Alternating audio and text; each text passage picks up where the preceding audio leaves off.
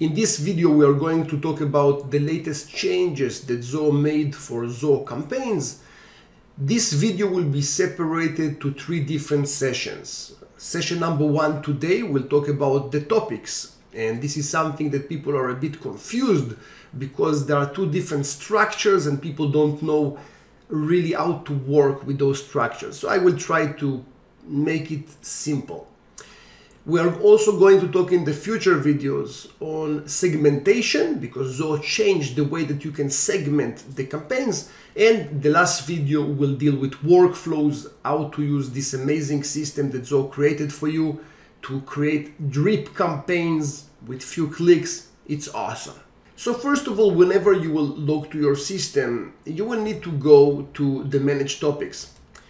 Zoho created a new change, and as you can see here, that starting September 29th, 2022, you will not be able to send any more emails unless you have topics in place. And this is really the place that you will need to do it, and I of course recommend you to do it now and not wait for September 29th. Now, when you will go to the topics, by default you will see that you have a structure, and the structure is brand and then multiple topics, and that's what you see here, and I will explain in a second. And of course you can have also more brands. Now, the idea for a brand is, let's say that you have some kind of a product, or maybe you have your company name, and below that you have different topics that you're sending emails. For example, sending emails for sales, and sending emails and offers, or sending emails as tips and advice. All those will be considered as topics. The idea is that your clients will be able to select which type of emails they like to receive. And therefore, let's say that you're sending right now emails for tips, offers, and sales.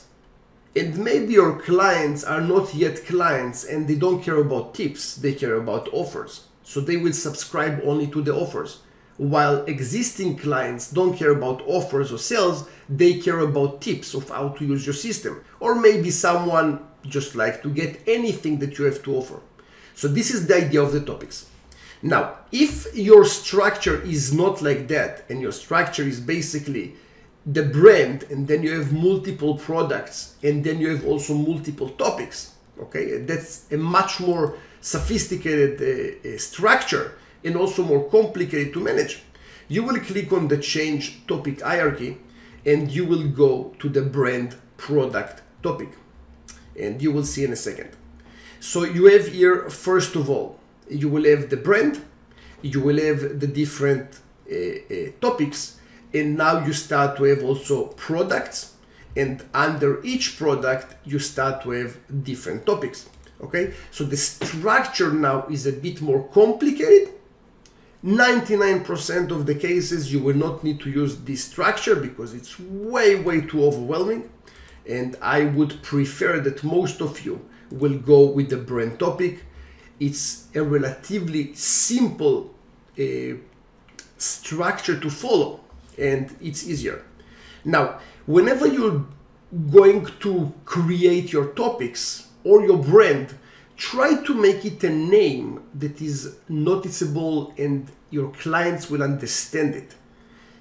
If your client needs to figure out what you mean by the topic name or your brand name, I think you lost this subscriber. It needs to be simple and easy to follow, that your client can just click on something that he understands. Let's say, as we said before, tips or how to use our system, something that is making sense, and then whenever they will update those topics, they will be able to receive only those emails. If you will not create those topics, Zoho will not be able to deliver your emails starting September 29th. Okay, and it's always good to do all those changes in advance because you don't know how busy you're going to be around September. Okay, so that was really the session, just to let you know how to work with those topics and also my preference for what type of hierarchy you're going to get. I hope this session gave you some value. and I will see you in the next session.